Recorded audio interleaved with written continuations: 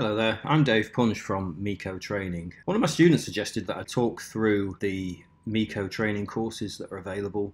So Meco provide boat and yacht electrical training courses for boat owners, for you guys. So there are three main levels. The level 1 course is aimed at beginners, sort of a basic boat's electrical system. So nothing too elaborate in there. It's all about the basics. So we've got batteries, we've got chargers, we've got alternators, basic switching, buzz bars, and all the sort of bread and butter stuff that gets the electrical system going behind the scenes. And we also look at a few more specific elements, such as engine gauges. So there's quite a bit on engine gauges, and how we monitor the current and the voltage within the circuit. So all this is explained in great detail. I suppose one of the most important parts of this course is cable sizing and circuit protection. Now that's where I find there's an awful lot of mistakes made when I check out people's electrical system. So there's really a detailed look at how exactly we correctly size cables, and there's quite a bit more to it than most people think. Same with circuit protection. There's a few things there that we need to really carefully consider. So this is what you see anyway, even without enrolling in the course. This is what you can actually view. You can click on the course, any course you like. It talks a little bit, well, it explains a little bit about the course. There's some text there, but you can actually click through the first few sections. There'll always be 3 or 4 sections at the start of each course that you can preview without having to enroll. And there'll be at least one lecture that's further down the course that shows you, the sort of level that you'll advance to, or, so you get an insight into the more complex areas as well. So we'll just click through just a few of these sections, just so you get to see a quick insight. So this introduction here just talks again a little bit about the course, but what my students have found quite useful, I've had quite good feedback on this, is there's a detailed syllabus within that introduction there that you can actually download. You can click on that and it'll download to your computer. It's just a PDF, and you can print that out, and it actually it's quite nice just to tick off those sections as you work through the courses. But that's everything that's covered there. So even though this is a basic course, there is still quite a lot in there. So no previous experience is required. You don't need any previous electrical knowledge at all to do this course. And there are upgrade paths. If you do decide that you want to upgrade to the level 2 course, you can click on an upgrade path there. So this is quite a useful part of the course as well. You can leave comments here at any stage. That's me, Dave Punch, there. A lot of people just introduce themselves on this page here just to sort of say, looking forward to the course, that sort of thing. So these help boxes there, you can just type anything in there and post that comment, and I'll see that straight away and I can reply. You can actually also email me if you've got any questions on the course as well. You can just email me directly. So there's nothing really to do in that section. It's just an introduction there, and it just highlights this important step here. You've got to click the complete and continue button at the top right hand corner to go on to the next stage. And you'll see on the left it shows us all the syllabus there, and it's ticked off introduction.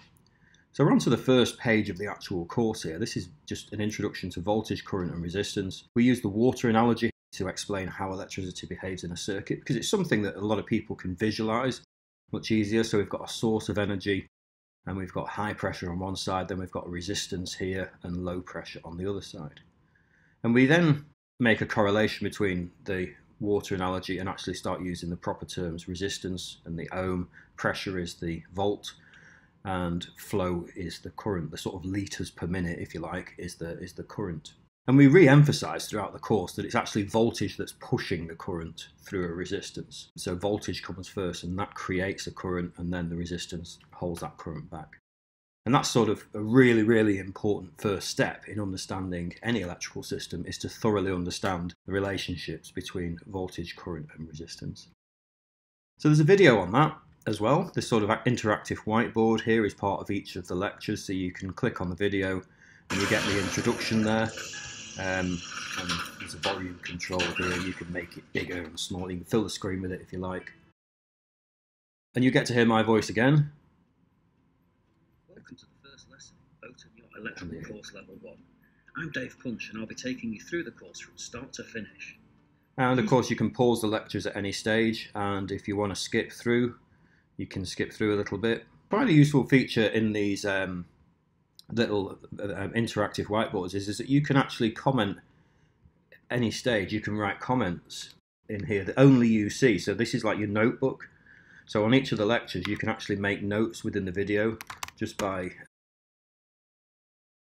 typing in, clicking on the little eye window there, and you can actually make notes on that video there.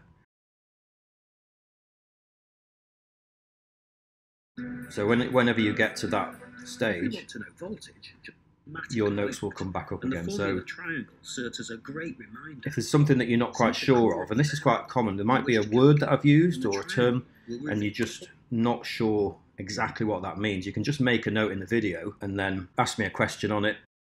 Go down to the support box here, ask a question, I'll answer the question. You can go back to the lecture and just make a little note in there, so when that word comes up again, you've got the definition there.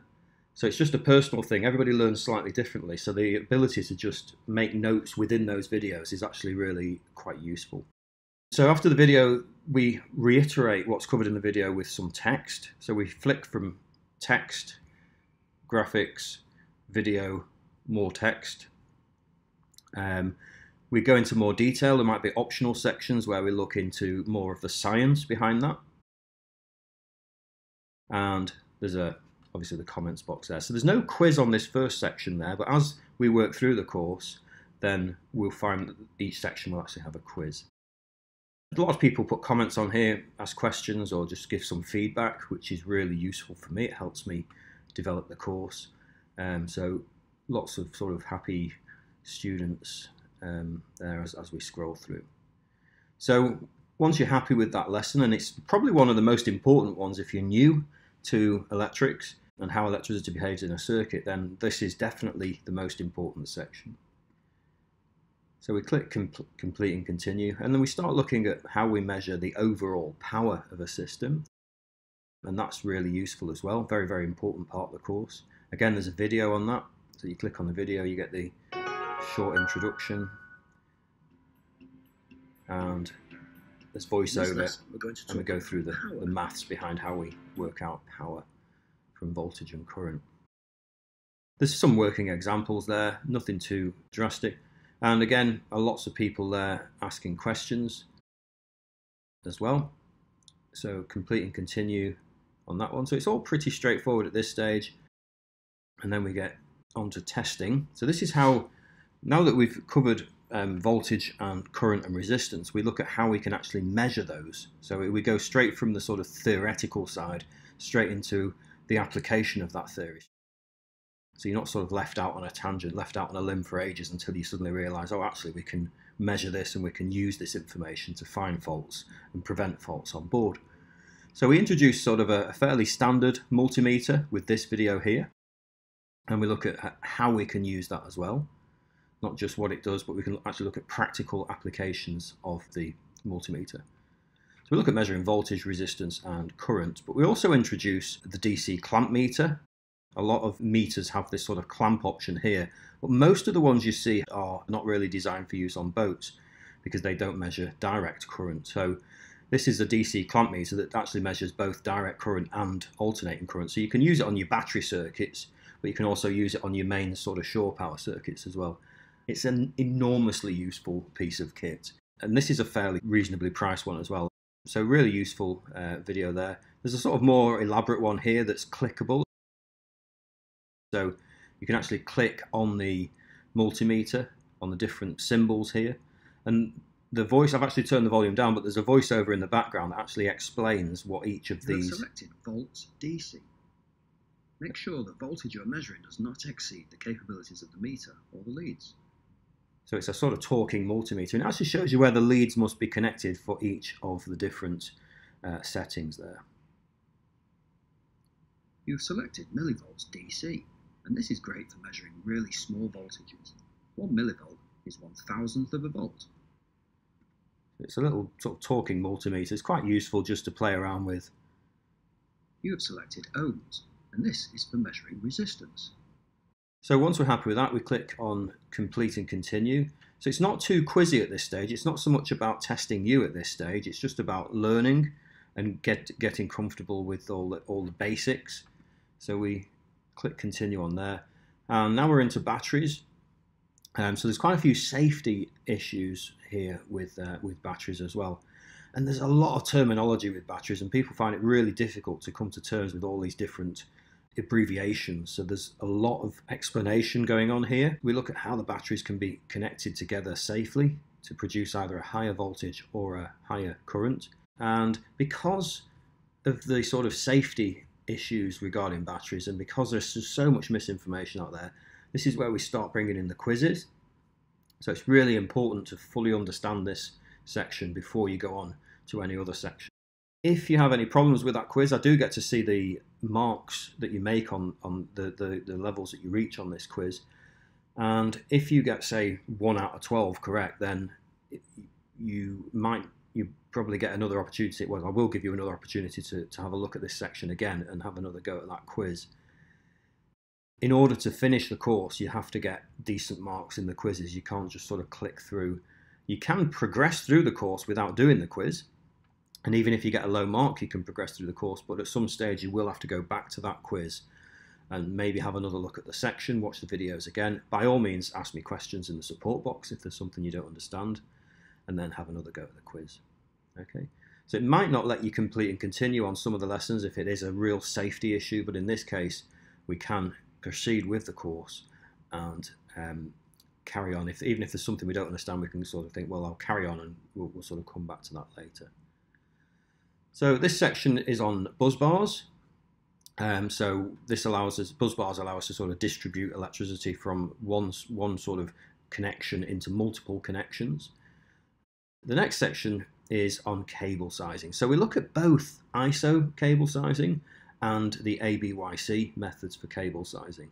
So whether you're in Europe, the UK, or America, or Canada, or anywhere in the world, everybody uses one of or the other method. So it talks in great detail. There's a video there about how we measure the dreaded voltage drop, because that's what governs really the sizing of our cables.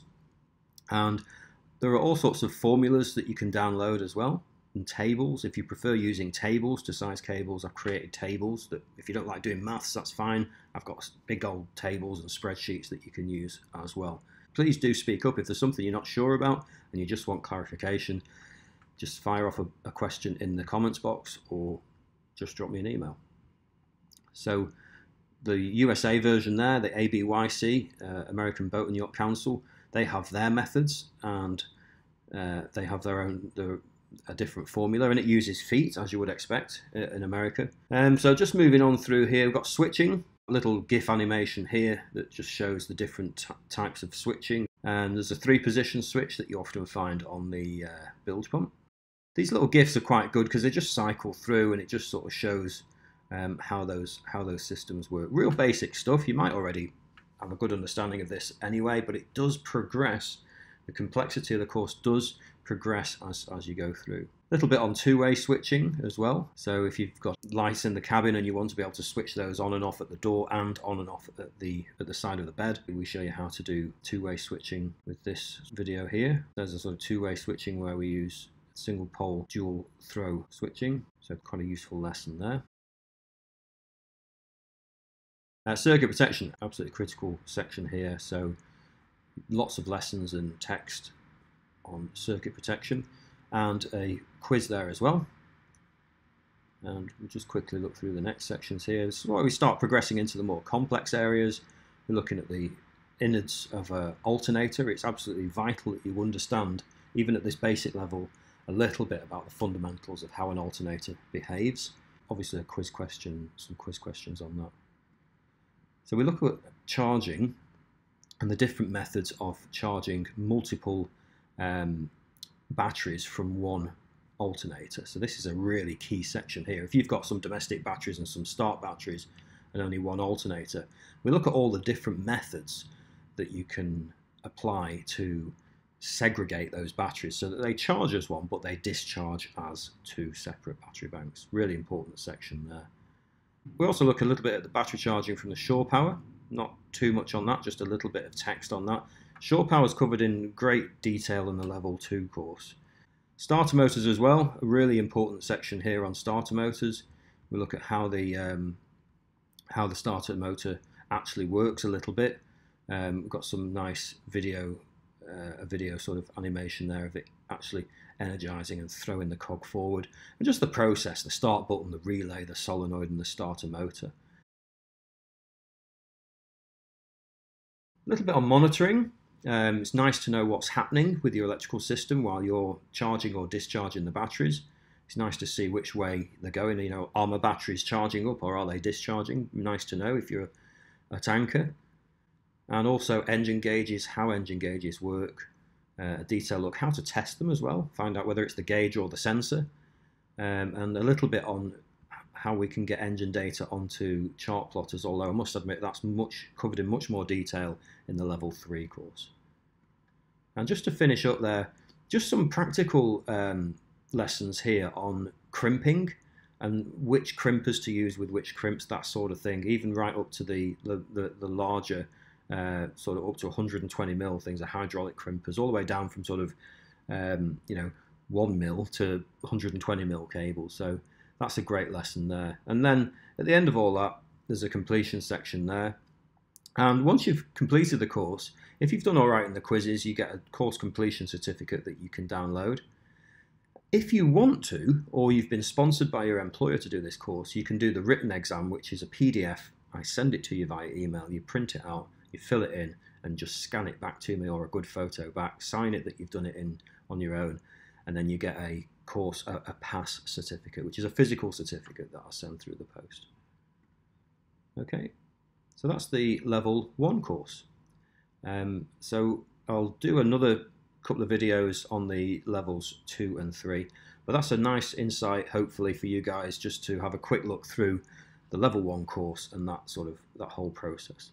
Okay, just to finish up, if you do want to enroll, click on the Enroll Now button and it takes you to the payments page here, and you can pay using credit cards or Apple Pay, anything you prefer there. And you can get to upgrade paths. So if you want to do the level 1 and the 2, you can upgrade to the level 2 there, just with a discounted upgrade route there. So, by all means, have a look at the free sections. If you want to enroll in the course, just click the enroll button and fill in your details there.